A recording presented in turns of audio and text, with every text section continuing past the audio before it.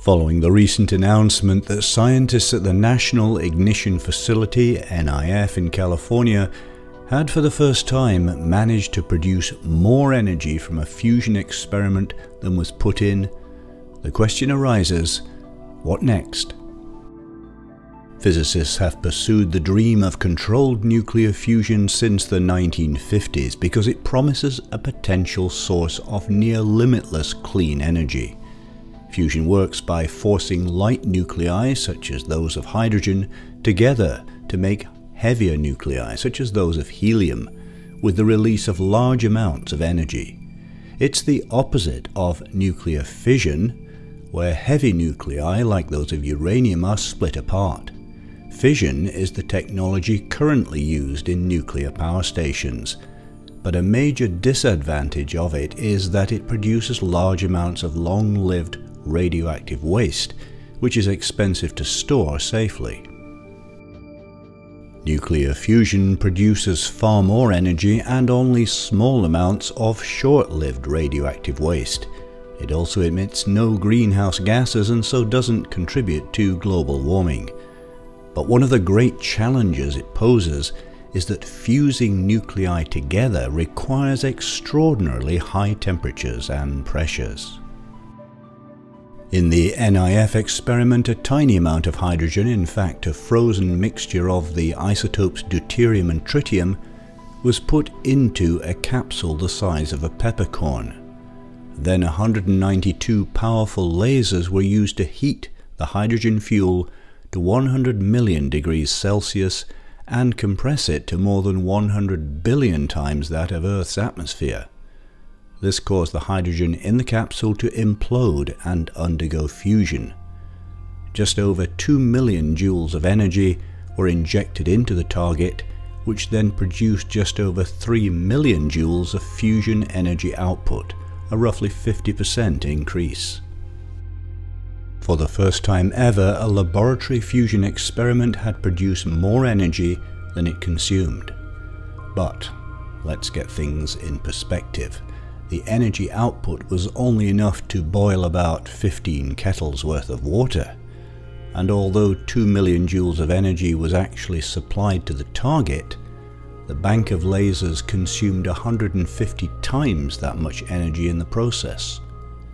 To demonstrate that the type of fusion studied at NIF can be a viable way of producing energy, the efficiency of the yield, the energy released compared to the energy that goes into producing the laser pulses, needs to be boosted by a factor of more than 100.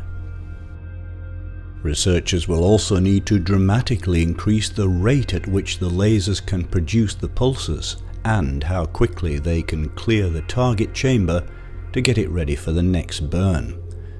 Needless to say, NIF wasn't built to be a commercial fusion reactor or to be in any way efficient.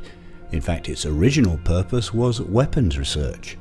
And it's fair to say that a lot of researchers question whether laser-driven fusion is the best approach for practical fusion power plants.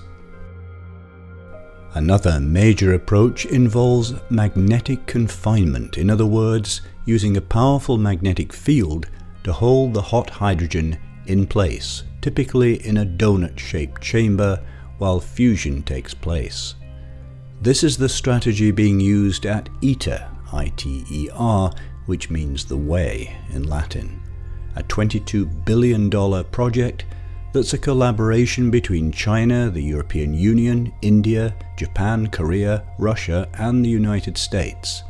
Upon completion of construction of the main reactor in late 2025, it will be the largest magnetic confinement plasma physics experiment and the largest experimental tokamak nuclear fusion reactor in the world. While NIF has scored a magnificent first in achieving ignition, extracting more energy from fusion than was put in, ITER is intended as a technological demonstration of a large fusion reactor and to achieve enough fusion to produce 10 times as much thermal output power as thermal power absorbed by the plasma.